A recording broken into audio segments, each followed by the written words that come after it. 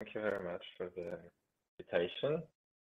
I'm glad I can talk at this seminar. Okay, so let's get to the topic. I will talk about geometric ellipticity. So first of all, I need to say what I mean. What is the setup? In most general terms, it's this one. So I have a functional phi, which is defined on geometric objects, whatever they are. This might be currents, varifolds, manifolds, whatever you wish, with real values, and we want to study critical points of this functional. So typical examples of such a problem, something that I call geometric variational problem, is the plateau problem when you want to minimize the area. So the functional is just the area of your object among surfaces that same boundary. The other one is a parametric problem when you want to minimize not the area but the area, yes, the area of the boundary of some open set.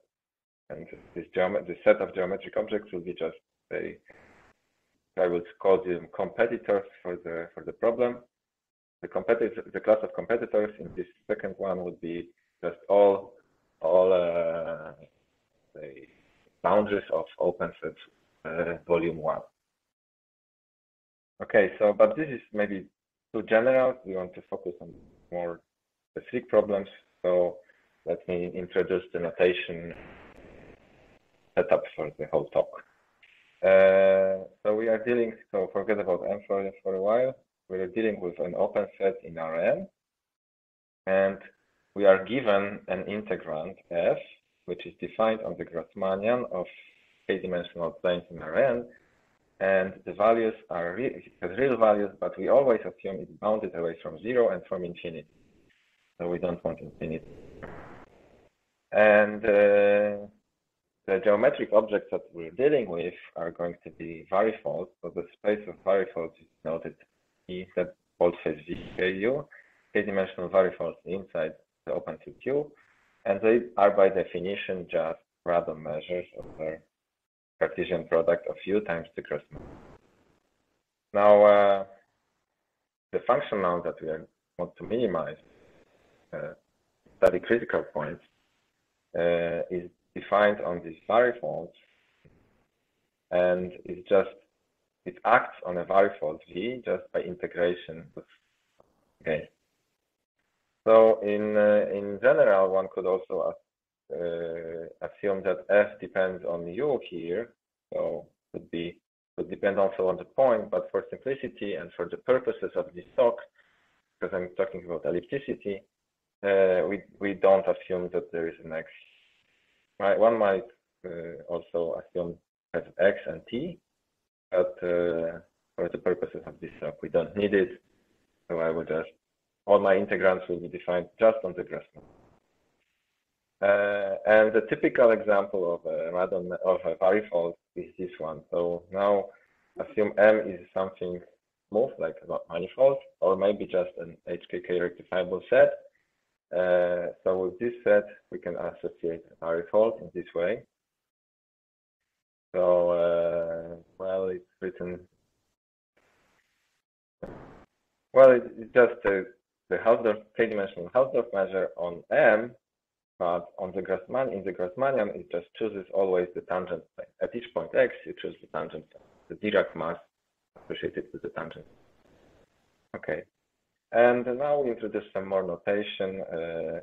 We define the weight measure. So double bar V double bar is just the weight measure, is the projection of measure V onto the first coordinate. So defined by this formula. And we also define V subscript F will be V weighted with this F, so another weight. Okay, and now we define the first variation. Okay, so first variation denoted delta FV is a linear functional acting on vector field G. So G is a vector field which is supposed to be smooth and compactly supported in the open set here. And for once we are given a vector field, we produce a flow of this vector field, which is called ht. We push forward the varifold. I didn't define what needs to be to push forward, but I'm writing this formula just so that you know it has some meaning. And we compute the energy of this push forward, and then we differentiate with respect to t at 0. And all of these have some formulas. You can differentiate under the integral and compute, and then you end up with this formula. So the first variation on a vector field G is given exactly by this formula. And what is this formula? So this is something that I want to remember from this slide, this one formula.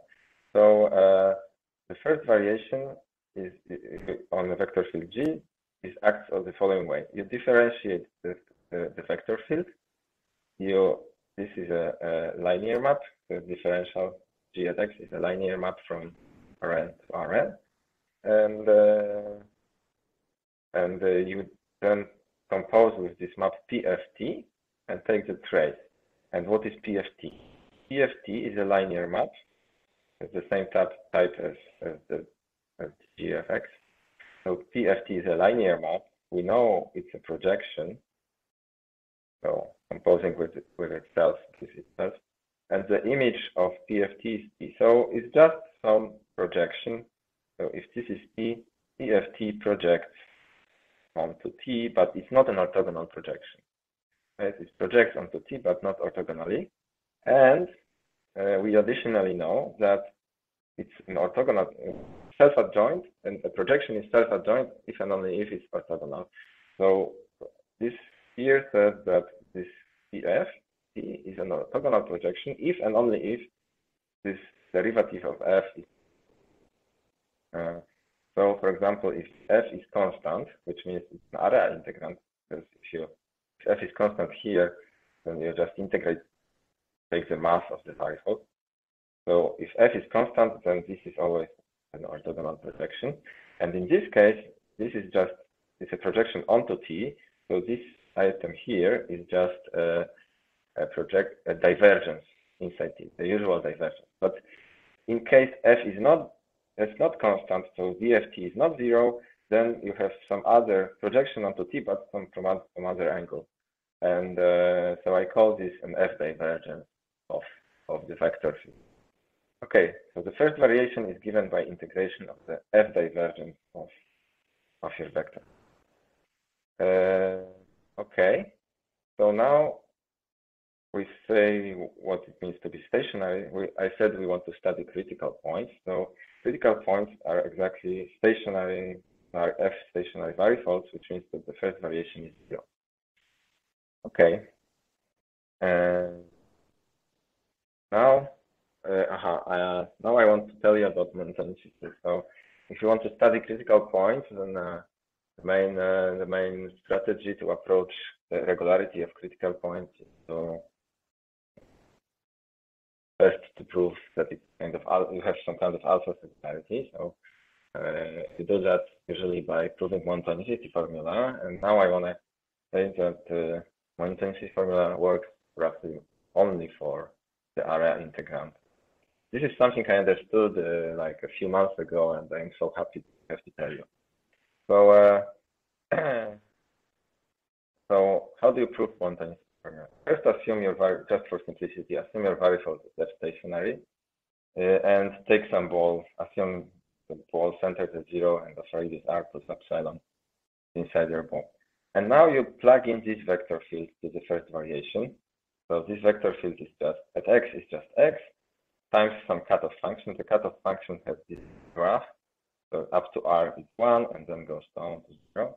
And then when you plug in this function, you compute the first variation on this vector field, pass to the limit with epsilon, and you get this nice formula here. So what is this? On the left-hand side, you have density ratio, so the monotonicity of density ratio. So if you want this guy to be monotone, you want the left-hand side to be non-negative. So on the left, you get the derivative of density ratios, and on the right, you have the derivative of something like that. And so a sufficient condition, so we want monotonicity, right? So the sufficient condition for the left-hand side to be non-negative would be that the integrand here is non-negative. So assume it's non-negative for all t all x, right? If we could assume that, then we would have monotonicity. But unfortunately, actually, this is a simple exercise in linear algebra that if you have a projection such that this is non-negative for all x and for all x, right? Then actually it must be self-adjoint. This is a very simple linear algebra exercise in linear algebra. So you cannot hope that this guy is non-negative almost like everywhere, because this would mean that your F is constant. Because this is self-adjointness, as I told in the last slide, means that this guy is an orthogonal projection, and it's an orthogonal projection only if derivative of F is 0. So more general results can be found in Alar's paper on this one from 74. It's more general in the sense that he's also dealing with some other balls, like not Euclidean, but you would expect maybe this thing is about Euclidean balls. Maybe you should just change the norm, change the balls to something else, and you will get monotonicity. But it's not true. Allard showed that you cannot. Actually, what he proves is that if you have monotonicity, then maybe what he proves is that if this guy on the right-hand side is always non-negative, then you are basically area. So F must be area integrand. Okay, so you don't have monotonicity for any other integrand than the area integrand. Or, well, maybe you have, but certainly you will not prove it this way. Okay, so now let's get back to ellipticity.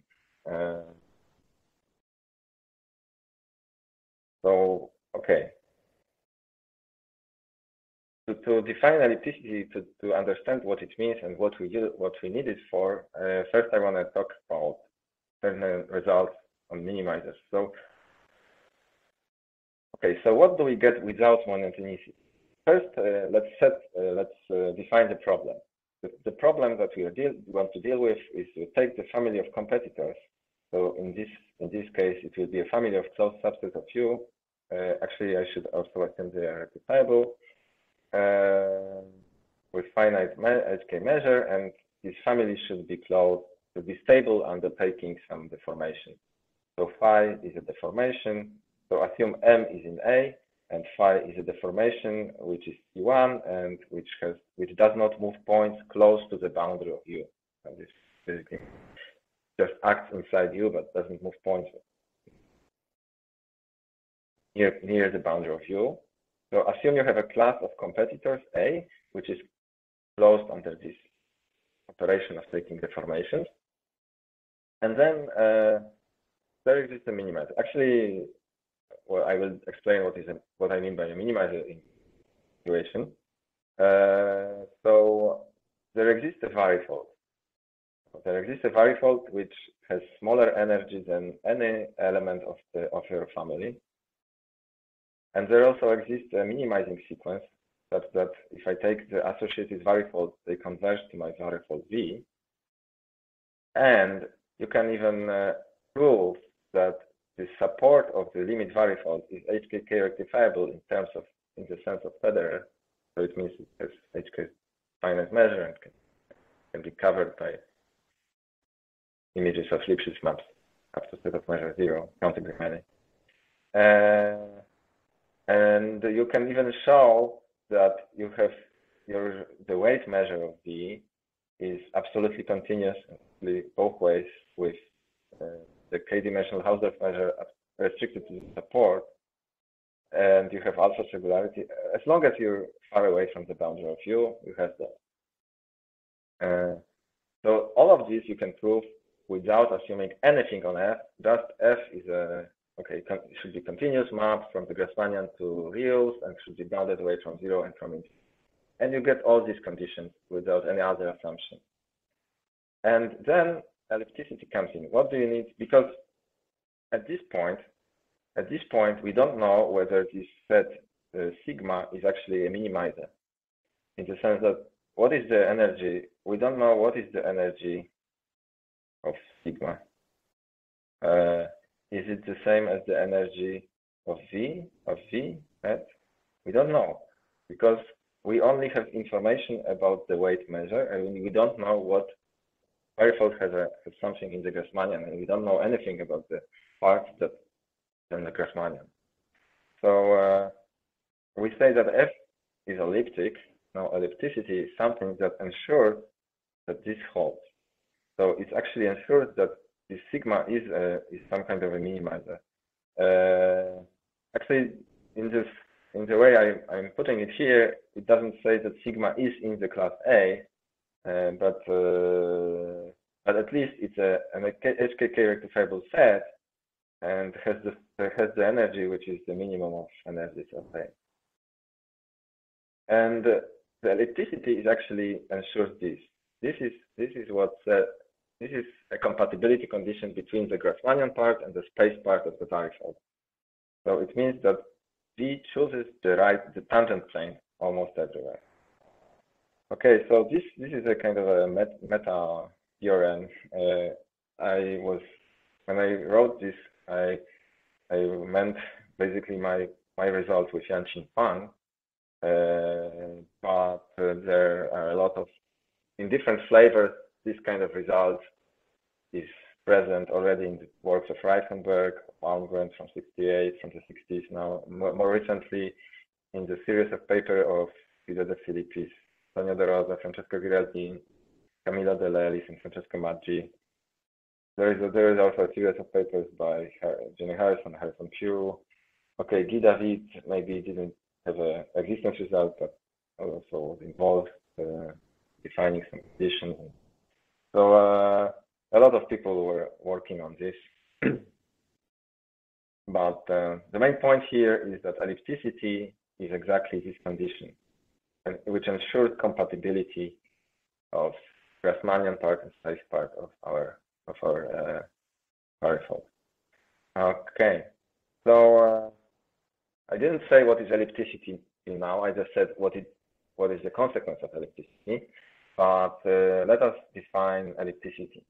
So, first we need to define a test pair. So we take a pair of sets S and D. You call it a test pair if D is a flat disk, k-dimensional disk, and S is an HKK rectifiable set which is compact and contains the boundary of the disk. And the boundary of the disk is not a Lipschitz retract of S. And also, okay, we assume it's not, the S is not equal to D. So this is Almgren's definition. He used this definition in his '68 paper.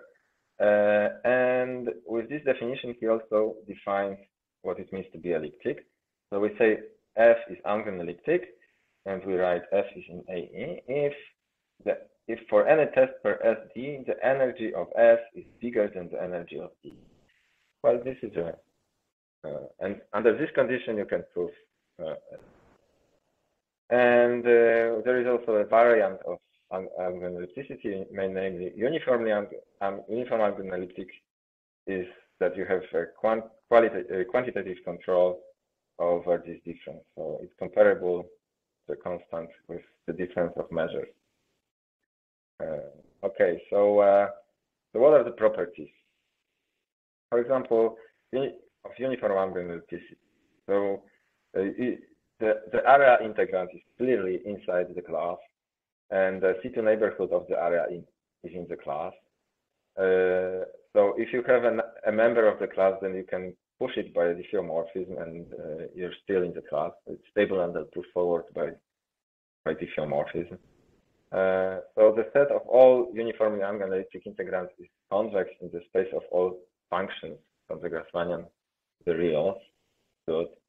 And in case of codimension 1, you actually have a full characterization of uniformly Almgren elliptic integrand, namely F must come from a convex norm. I will explain what it means in the next slide. Next. some later. So there are still questions. So because this definition is you have to test this condition for a test pair, for all test pairs, and these test pairs are defined using Lipschitz retroact and so on. So it's a bit hard to check. So actually there are no really examples, non-trivial, right? So the question is, are there any non-trivial elliptic integrals, right? By non-trivial, I mean they don't fall into this category. So not in the neighborhood of the area and not push forward of the area thing. So we don't know. So for example, take a non-Euclidean norm on Rn. This generates some kind of Hausdorff measure, an anisotropic Hausdorff measure. This Hausdorff measure actually can be expressed as this energy for a particular integrand, namely this one. Take the measure of the unit ball in k dimensions, and is divided by the measure of the intersection of t with the new ball, with respect to this norm nu. And the question is, okay, is this Angren elliptic? That I think we don't know yet. Is some kind of convexity sufficient for ellipticity? That's another question. So, I mean, it's not. I think there is no. We cannot prove yet that some kind of convexity of F implies Angren ellipticity. And so, in another question related, I mean, like if you give me an integrand with a formula, like just write a formula, and then check whether it's elliptic. We don't know how to do that. But as I said, ellipticity has something to do with convexity. So let's define what it means to be convex for an integrand. So in case of codimension 1 integrand, it's rather easy because the Grassmannian is just the projective space, and actually you can instead of projective space, you can work with sphere, so a unit sphere. So if you identify the Grassmannian with a projective space, then what it means to be convex is rather straightforward. So it's written here. So you associate with F this map nu. You extend it so that it's positively homogeneous, right? And we say that F is convex if this n is a norm, which means it's a convex positively homogeneous function. So this is what convexity means in codimension 1. But in higher codimensions, it's more difficult. So we say that F is extendedly convex. It can be extended to convex function on the whole space of k vectors in Rn. So if you don't know, well, you should just know that the Grassmannian can be, the oriented Grassmannian can be realized as the set of simple vectors, k vectors in Rn. And if you can extend this function from simple k vectors to all k vectors, then we say that it's extendedly to a convex function and extendedly convex. Okay, so but there is a weaker notion of convexity, weakly convex. So F is weakly convex if for each choice of a k+1 dimensional space in Rn, the restriction of F to the Grassmannian of k planes in R is convex in this first meaning, right? So and this has to hold for all choices of k+1 dimensional spaces. Okay, so we have extendedly convex and weakly convex.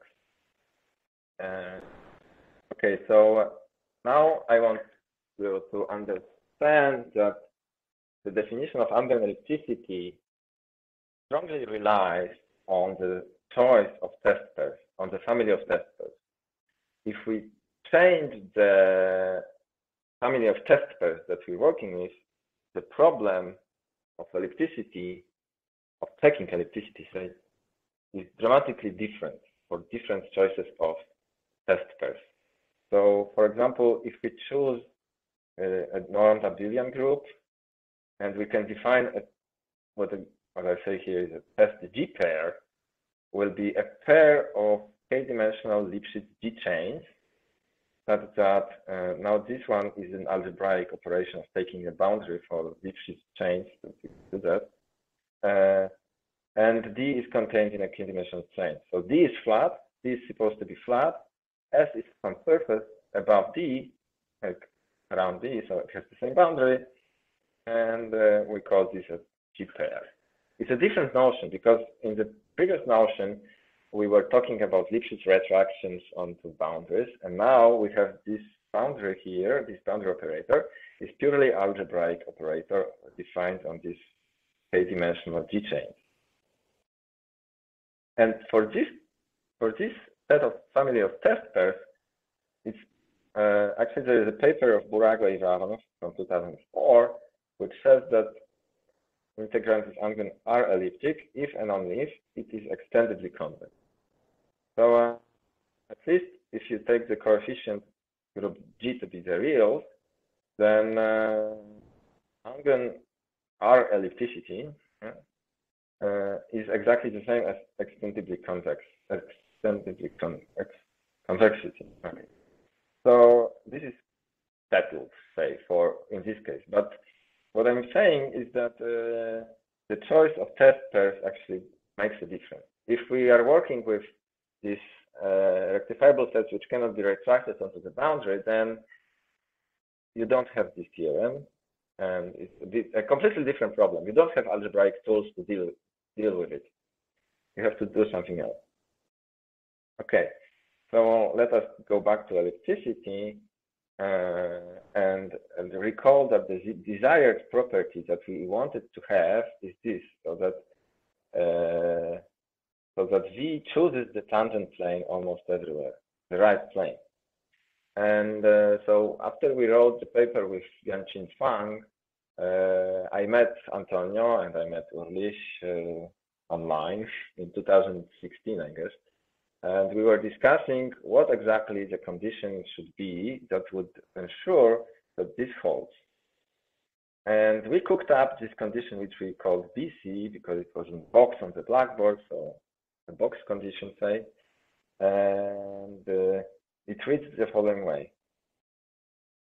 So for any varifold with this structure, so varifold, which is just the restriction of the k-dimensional Hausdorff measure to some k-plane T, and on the Grassmannian you have some probability measure mu. So for any varifold of this type, if it is stationary, then mu must select the right plane. Okay, and we tailored this condition so that the proof that we had in the paper with Fang would work. This was exactly that. I think that was actually Urli's idea to have this condition. Okay, and roughly at the same time, there was the paper by Guido De Filippis, Antonio De Rosa, and Francesca Guidelti, where they prove that certain condition, which is called atomic condition, is sufficient and necessary for the rectifiability of stationary varifolds. Actually, for varifolds which are total variation is the radon measure, but okay, that's a technical difference. So a bit earlier, they introduced this atomic condition, and it reads the following. So for any probability measure on the Grassmannian, you define this thing AF, which is a linear map, and it's just defined by integrating this PF, this projection that I was referring to, but a star, the adjoint. And so you define this guy, and for any mu, this guy should have these two properties. So the dimension of the kernel should be at most n minus k, and if it's exactly n minus k, then mu is a Dirac on something. I mean, like, it is just an atomic measure. I think this is why it's called atomic condition. So this condition should imply that mu is an atomic measure. And if you spell out all the definitions that are hidden here and here, and you will very quickly see that they are the same. So in our paper with Antonio, we proved that they are the same. This is actually a very simple observation.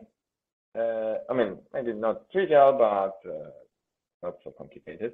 But the hard part is here. we proved also that AC implies algorithm. Actually, we proved that BC applies, but this.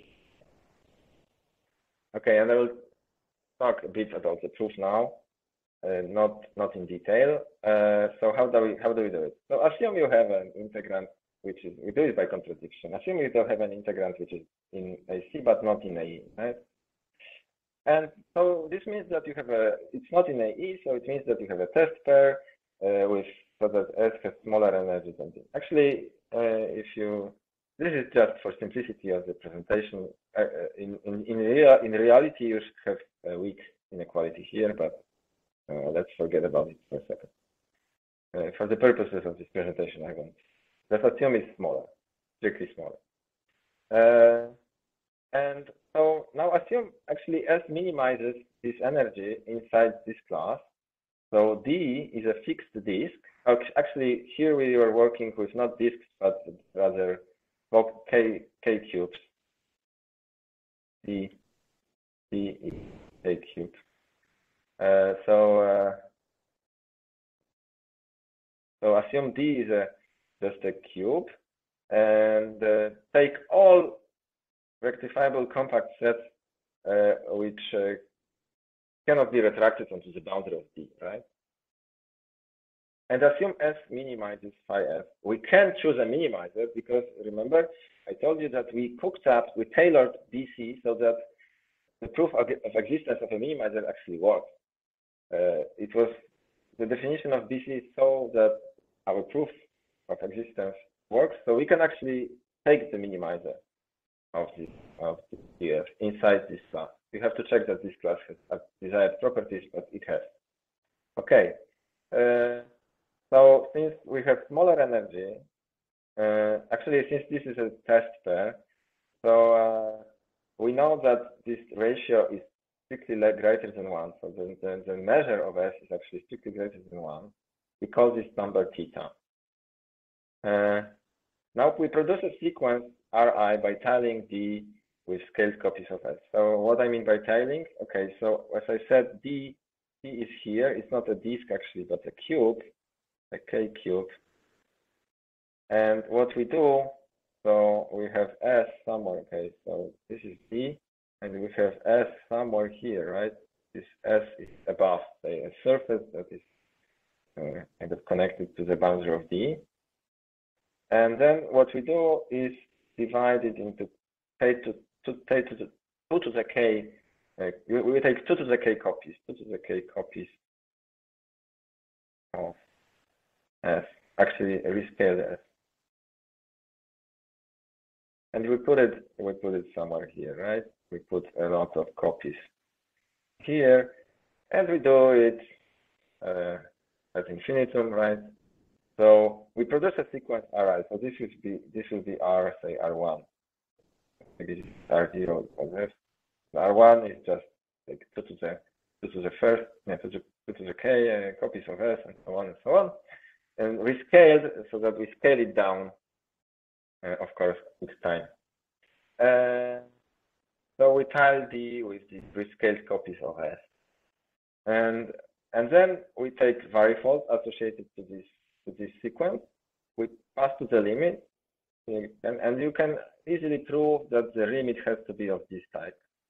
Why? Well, because this sequence Ri with this procedure is actually making it a homogenization. So the resulting varifold has to be translation invariant. So this measure does not depend on the space X, and since it's translation invariant, it has to actually be some constant multiple of the Lebesgue measure on D. So that's, yeah, it's easy to see that this has to be exactly that. Can you hear me? I mean, I think I.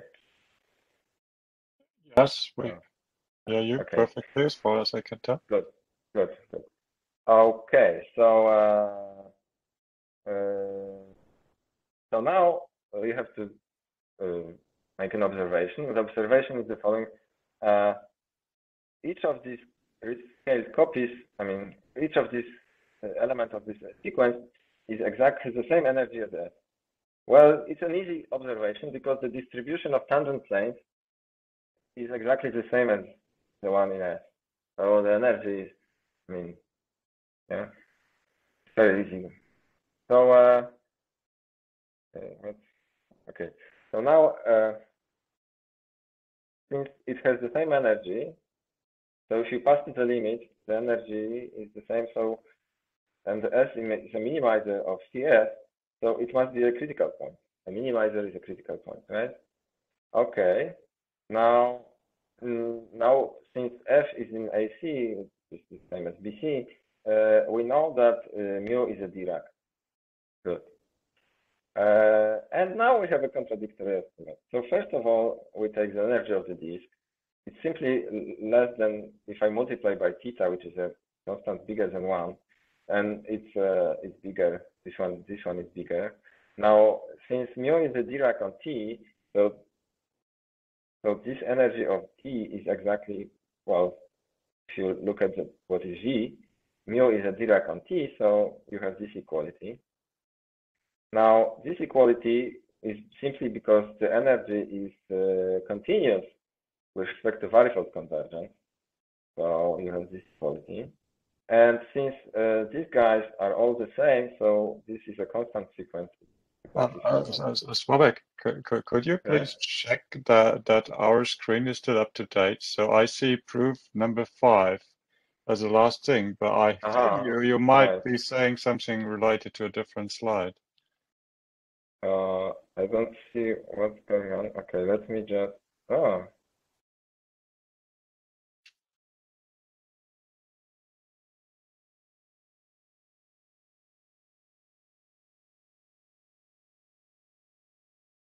At this moment, you stopped sharing, it seems, to restart it, I suppose.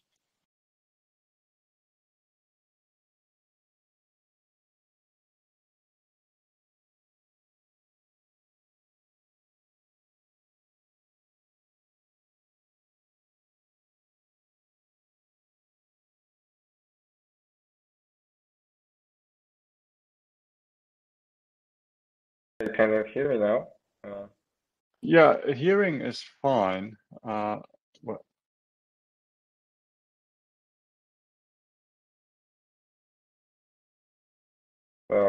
okay. Now, yeah, now number 6 has appeared and another line has appeared. Okay, so you're still in 5. Okay, let me go back to 5. That was the last one that was updated, at least on my screen, and then I thought you were saying more. Yeah, so, okay, so, yeah, some technical difficulties. I don't know. Okay, so let's go further. So first of all, we do this observation that since Ri has the same distribution of tangent planes, you multiply, but you scale down, and the Ri has the same distribution of tangent planes as S, so they have the same energy. Now, since they have the same energy and S was a minimizer, then minimizer is so Ri are also minimizers, so they are critical points. So also the limit is a critical point. Now, since F is in AC, which is the same as BC, so we know B has the desired structure, so mu is a Dirac on T. Now we can just see here that this contradictory estimate. So the energy of the disk is smaller than theta times the energy theta is bigger than 1. Right? And now, since V is exactly this and mu is a Dirac on T, so you have this equality. And then you have this equality simply because the energy phi f is continuous with respect to varifold convergence. And this sequence is actually constant sequence, so you have this equality. But then you end up with a contradiction. And this is basically the end of the proof. But I lied because I said that they have the same energy, so they might be minimizers. And then we conclude that V is stationary. But why should this guy be a tester, right? But why should this guy be in this class? because if it's not, then we cannot conclude. And this is another a bit complicated argument involving some topological argument. I will not present it now, but it's a bit hard to show that actually you do this multiplication, homogenization procedure, and each time you have to prove that you still cannot retract onto the boundary of the disk. It's not obvious.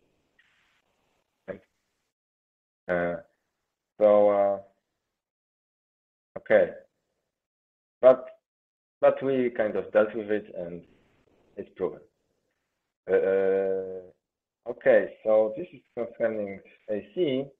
Now let's look at AC more closely.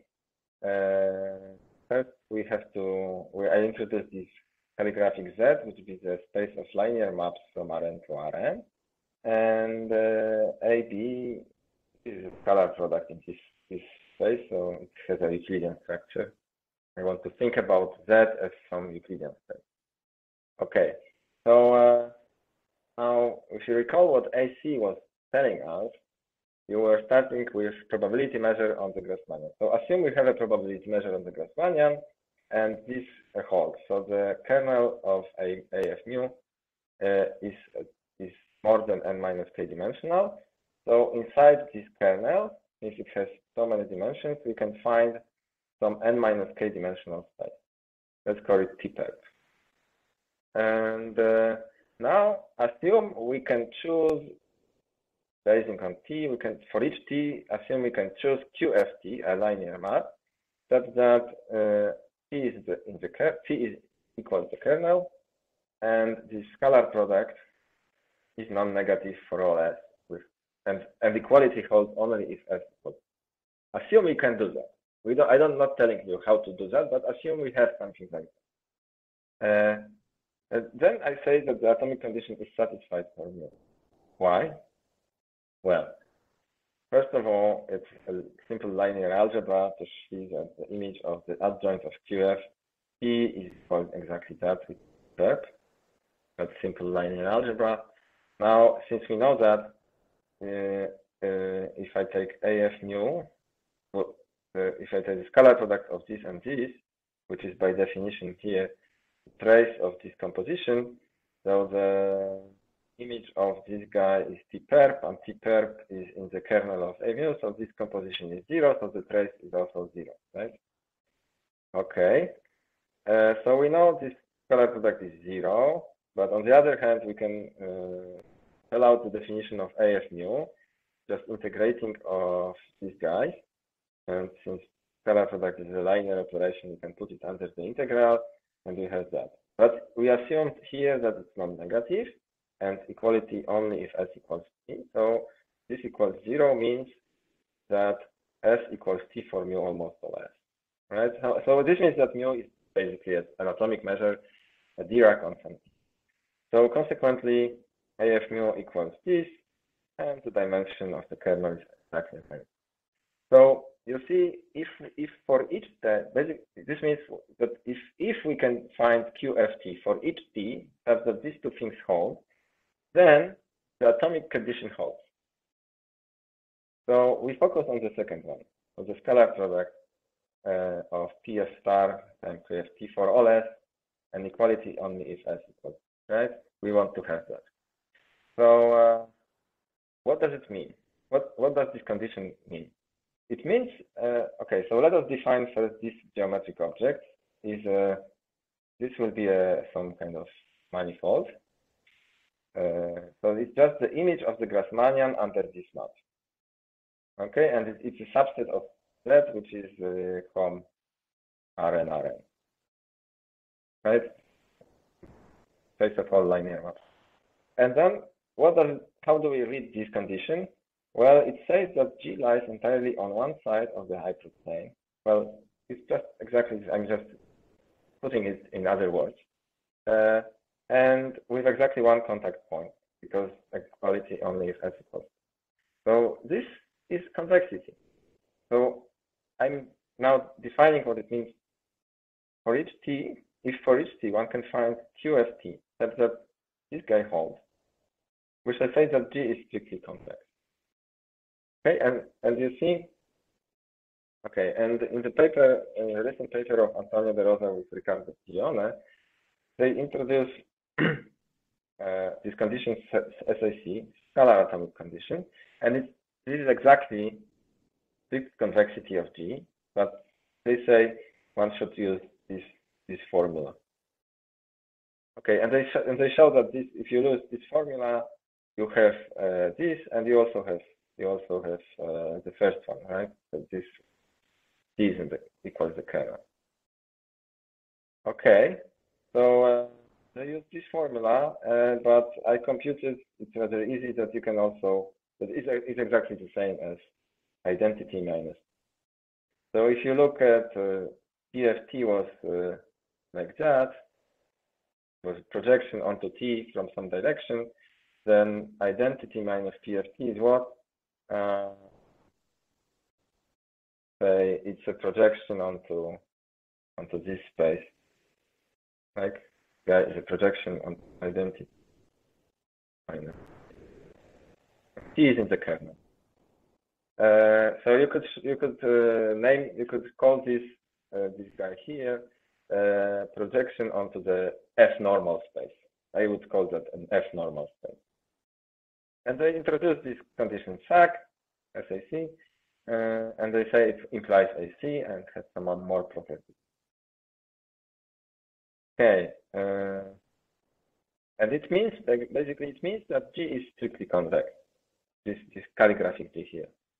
Okay, so but still you would see that you would think that this condition concerning the questions that I raised like a few slides ago, this condition should be easily checkable, right? Because it's like now it's you have some algebraic conditions here, but it's not actually so easy to check because the 2 points involved in checking it, and maybe it's not impossible, but in the paper I think they didn't find specific examples yet.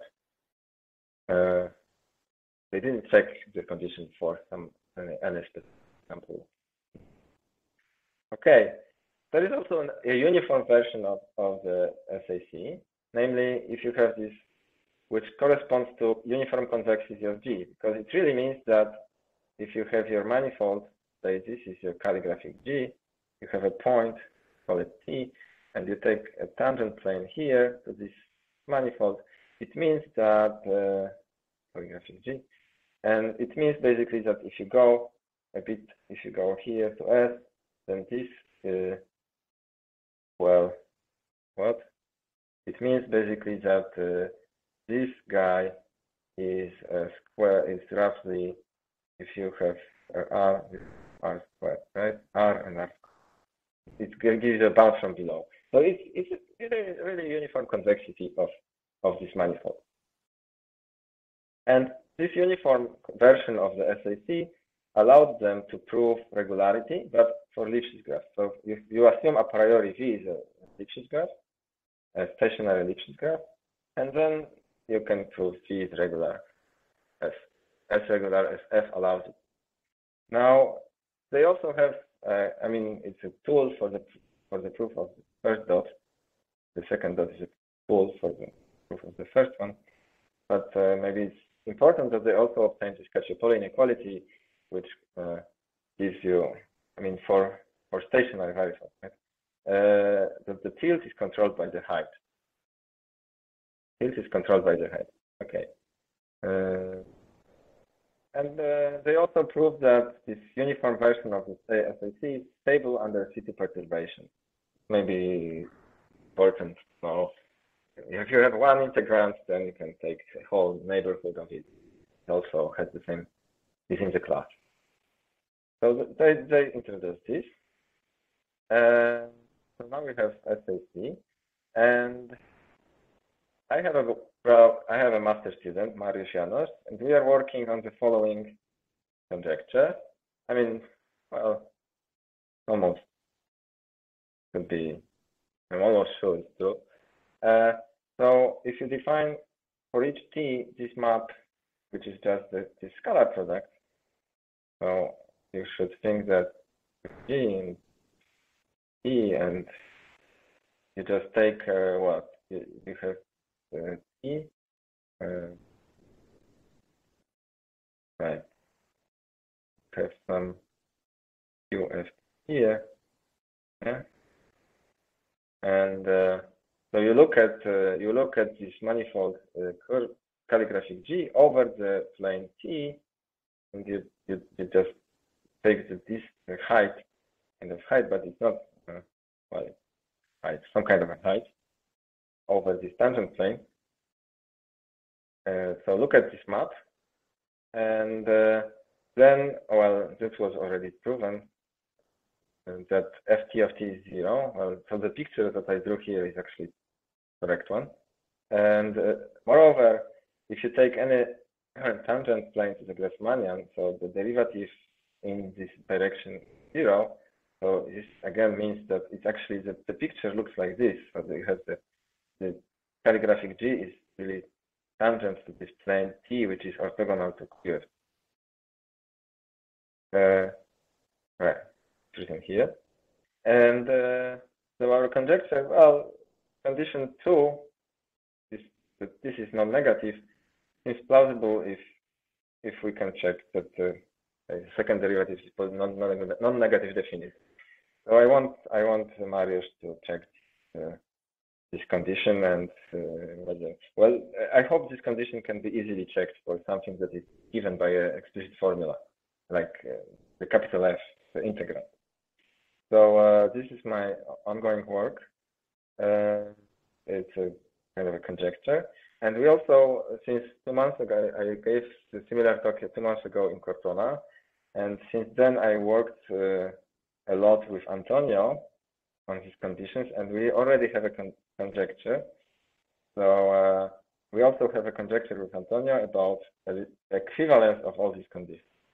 So recall that we defined weak convexity was something that we will check convexity inside our k+1 dimensional subspaces. So we have a conjecture with Antonio that actually weak convexity implies scalar atomic condition, which implies AC, which is the same as BC. This is proven. This is proven. So this part is already proven. But now this should be easy, and the thing that we want to prove is this one. And we have I think we have a clear idea on how to do it, but I don't want to talk more about this. Announce the conjecture. Okay, and I think this is all. Thank you for listening.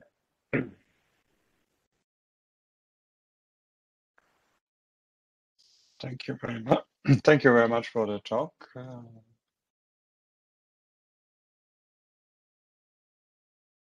Maybe I should say that actually this one is checkable. For example, this Hausdorff Hausdorff integrand is weakly convex. So this one is checkable, and also there are other examples.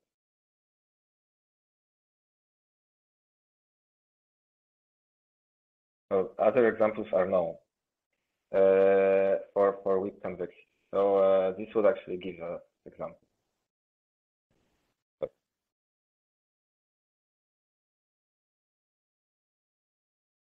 So, are there any questions?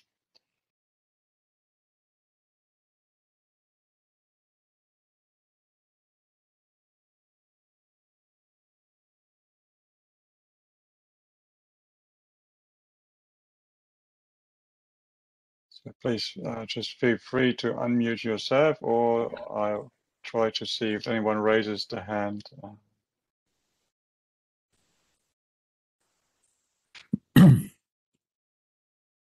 Well, I'm late. Sorry, I'm late for your talk. I have a stupid question.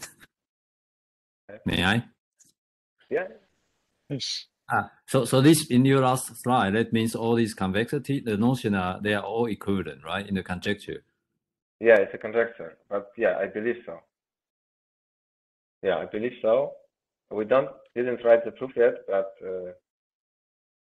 we have idea how to do the proof. We have to do all the computation, but I'm kind of positive about it.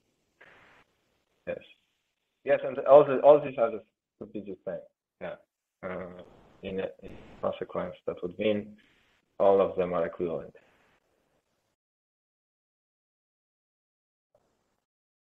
So yeah. So I shouldn't ask questions because I didn't follow from the beginning. So all this kind of weak convexity, I mean, is this the same or different from Moray's convexity for elliptic system? Which convexity for elliptic systems? Like the one like I mean maybe let's call quasi-convex. Quasi-convex. Yeah, quasi-convex. So there is a relation with quasi-convexity. Actually, in this paper of Ricardo Antonio, we have one. They have a small lemma, I don't know, theorem that they show. What they show, I think, SAC. I mean, you can consider these energies on graphs, right? And then you have a parameterized surface with a graph of a function. So this function satisfies some PDEs, and then this is right. I don't remember right now. I think that SAC, if you have SAC for your F and you translate it to graphs, then you have quasi-convexity. I think the way they do it. But I'm not.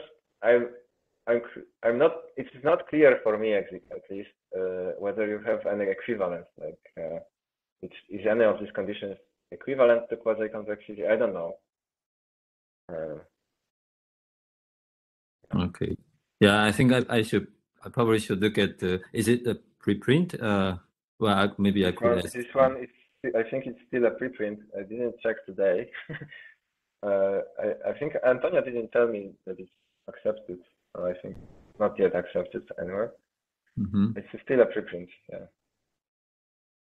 But concerning quasi-convexity, I think it's just a small lemma that just shows that it has there is some connection between scalar atomic condition and quasi-convexity. Yeah. And I think, okay, no, they actually use it maybe in the regularity because they use, I mean, sure, yeah. Yeah, I think they use quasi-convexity actually to prove regularity because they have to use some elliptic theory to prove regularity in the graph. I think they need it, not just to show there is a relation, but they actually need it to prove regularity.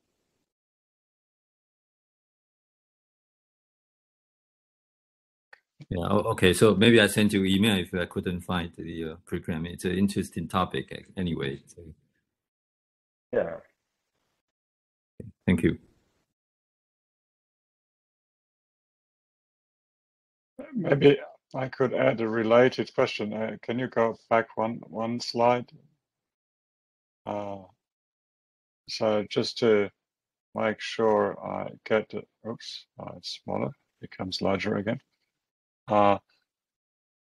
So the first inclusion, that's what the key part you say for the conjecture.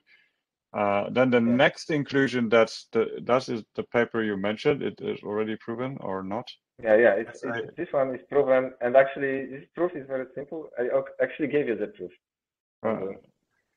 Okay, so just yeah. I feel like you talked about it, but just want to make sure.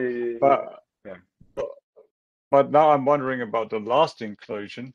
So because then it's really about the first and the last inclusion, the conjecture, right? The last so one. What about the last inclusion? Is it a simple thing or or I think so. It's a weak convex. I mean, because what? Because weak convexity is also known to be equivalent to saying that, okay, convexity in codimension 1, right? So if n equals k plus 1, so then convexity of F, I think this is a well-known thing that is proven. I mean, I know at least one paper where it is stated. Not sure whether it's proven there. I think it's given as an exercise. Yeah, I think. So, but if you have a polyhedron, yeah,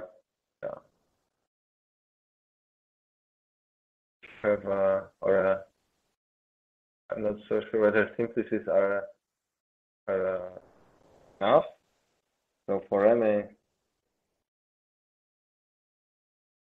okay, I think for any simplex, they delta the sum of energies of the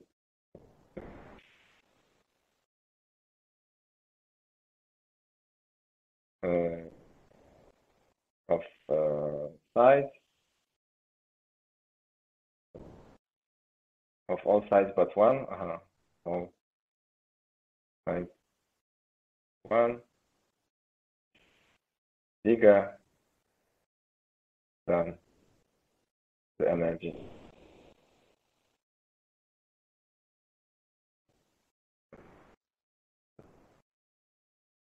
Which is left, right? So I think this is some kind of a simple exercise. At least, okay, I have to confess, I didn't do it, but it's stated in one paper that I know that basically convexity in codimensional convexity means that you have this property, which of course angular ellipticity would imply, because well, angular ellipticity is, I mean, this simplicity, if you treat a simplex, right, like have a simplex here, okay, and so this is your base, and the sum of energies of the side is bigger than the sum of this base.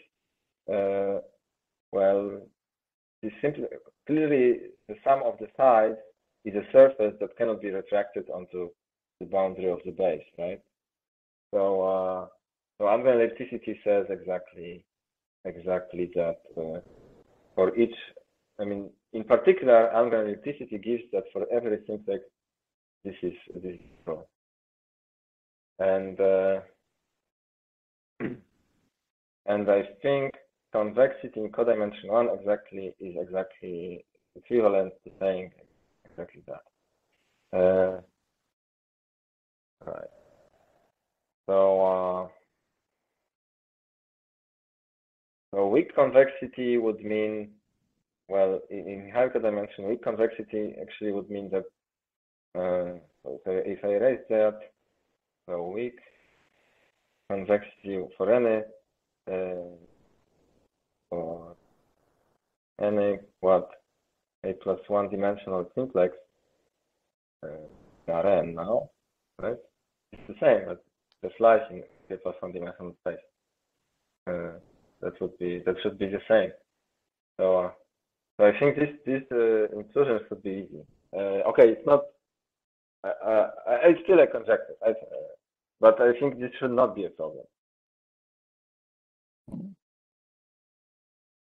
Yeah, I would be very much appreciated to get away from the algebraic topology condition to check on. It just be much nicer if you could compute differentials. Right. Are there any other questions?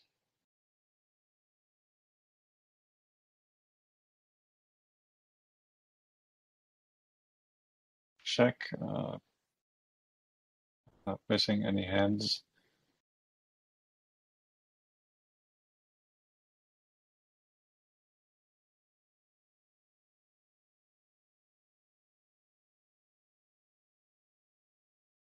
Well, I don't see any. So in this case, I would like to thank our speaker, Sławomir Krasiński, again.